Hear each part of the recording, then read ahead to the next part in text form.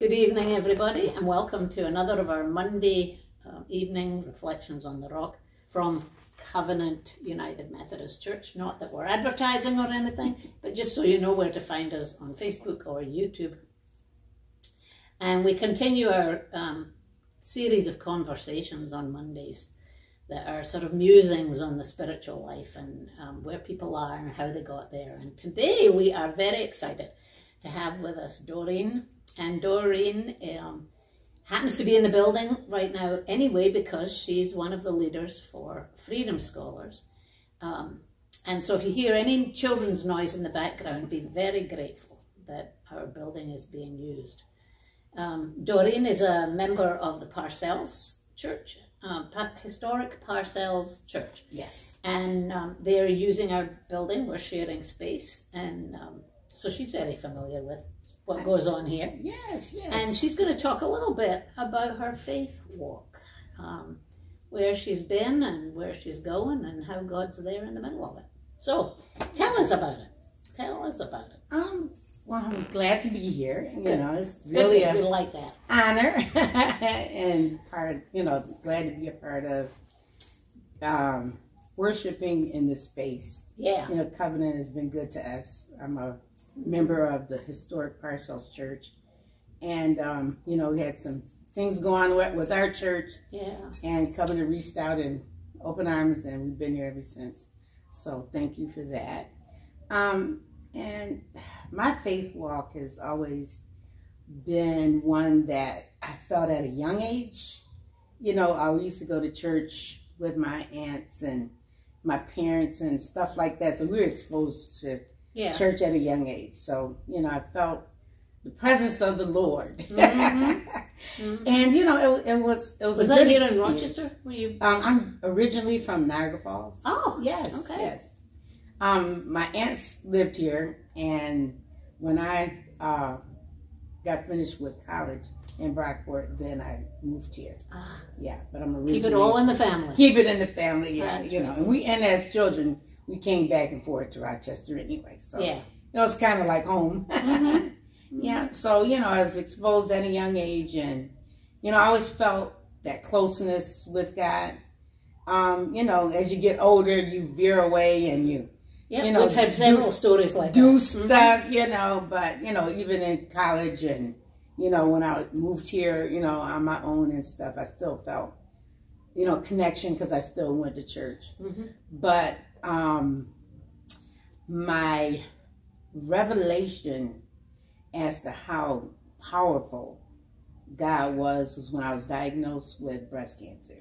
Wow. And that was in August of 2017. Oh, wow. Yes. Not that long ago. Not that long ago, no.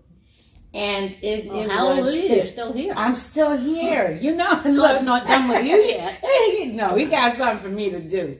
Yeah, so he kept me in his arms because it was a challenge. It was a journey.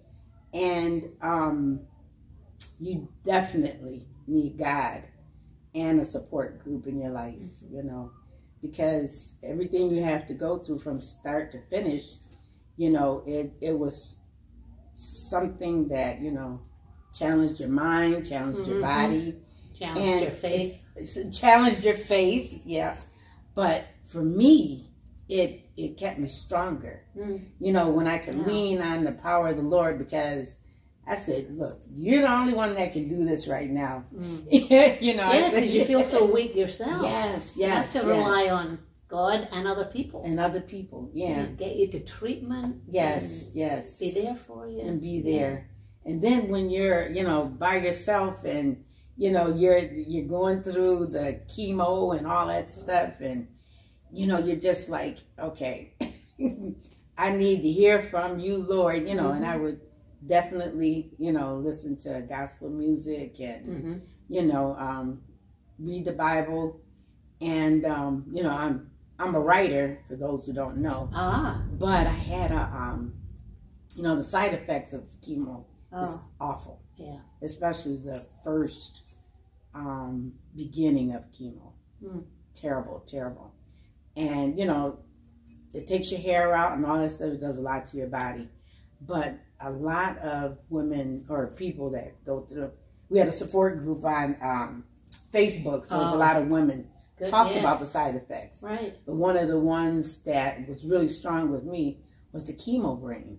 Oh, and it just, oh man, you're talking about trauma. Mm-hmm. It really does a number on your brain. You think you're losing your mind? Yeah. Oh gosh.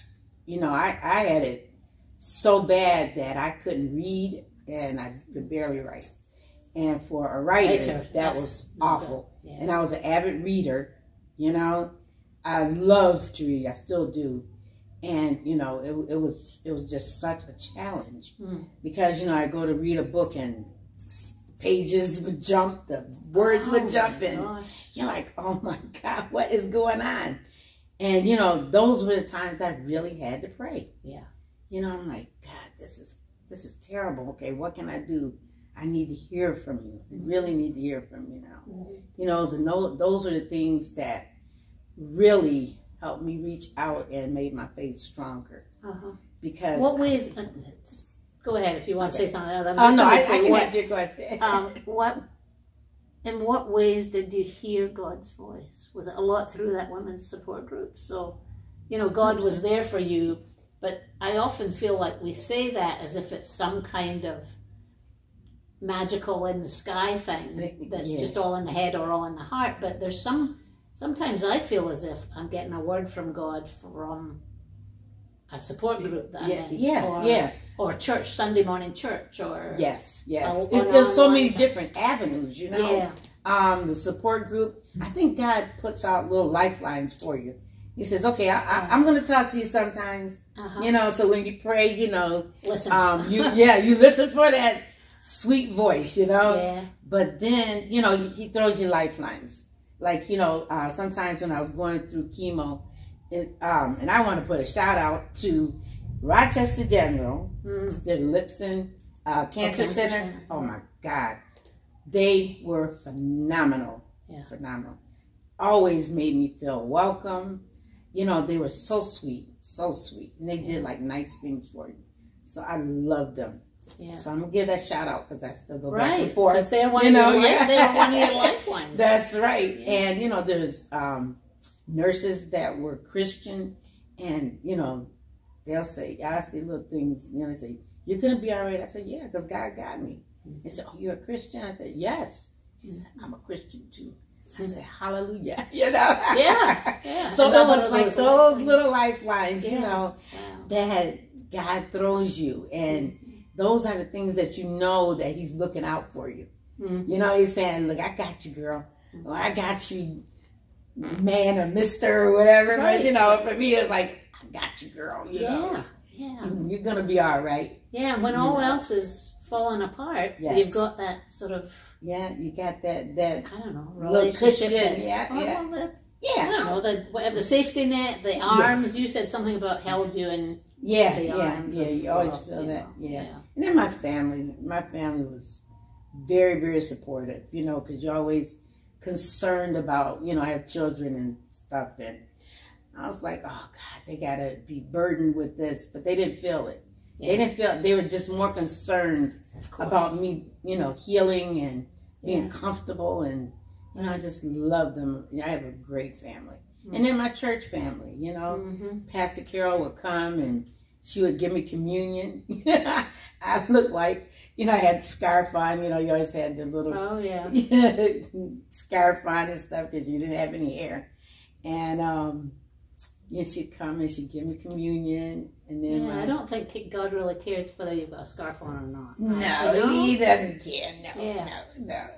And then, you know, my church friends would call and always check up on me, see if I needed anything. Wow. And then my other community friends, they would go with me to appointments and stuff like that, you know. So I had a really, really great support group. How did you get involved with this Freedom Scholars program that we're hosting here? I mean, we're not. It's not our covenant ministry, but we're offering them space. That's our role. Yes. So how did you get involved with Freedom Scholars? My children were involved in Freedom School when I was over on Goodman. And they went, my children went, and then my grandchildren went. And so from there, I got involved because I'm very involved in the community. And, you know, it's just a natural match when a couple of the coordinators decided to branch off and start, you know, another organization. And so they put the leadership team together. I was part of the leadership team. And, you know, we've been doing great for the last 2 years. Yeah. So we have the Freedom School Camp during the summer. And then we have the after school program, Seed Sowers and Storytellers in the fall. Wonderful. Yes, yes. Wow. So we are out there trying to really help these kids and make a difference. And show them a new way and a different way. Oh yeah, yeah. And it's an exciting program, especially the Freedom School Camp. Yeah. They do the Harambe. Yeah. Oh yeah. We saw them on Facebook with exciting. Yes. When they're singing their music. Oh yeah. Is there if you had to say something to somebody, maybe somebody who's watching, who's going through a really difficult time, what's your best word for them, do you think?